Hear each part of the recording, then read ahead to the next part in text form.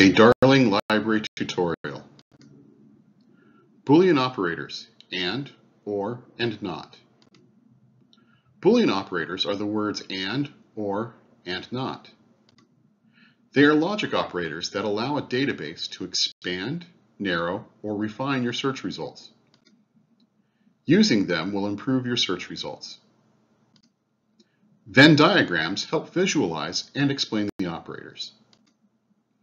And narrows the results by forcing each result to include both terms. And narrows your results. And is represented by the overlap of two circles, only where they intersect. Mint and chocolate will return results of a variety of ice creams or candies. And is best used when combining two aspects of your research, like a disease and treatment, or a law and a place. Or expands the results by returning all the results of either term, or expands your results. Or is represented by everything in both circles, this circle or that circle. It's often used to expand results when there are many similar terms, abbreviations, or synonyms exist. Best used when few results showed up on the first search. PTSD, or post-traumatic stress disorder, or post-traumatic stress disorder. Notice that phrases should also be placed in quotation marks, otherwise it will try to search for each word separately.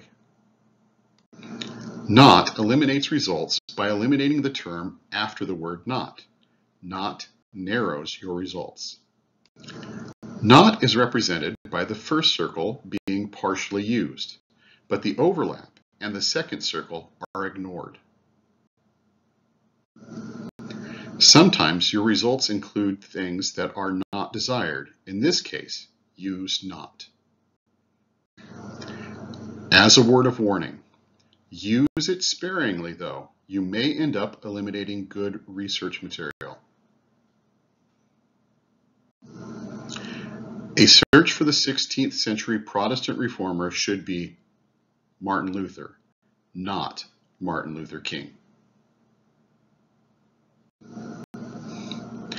And, or, and not should appear in all caps. That way the database will recognize the term as a Boolean operator. Many databases now have them built in as drop-downs between rows of search boxes.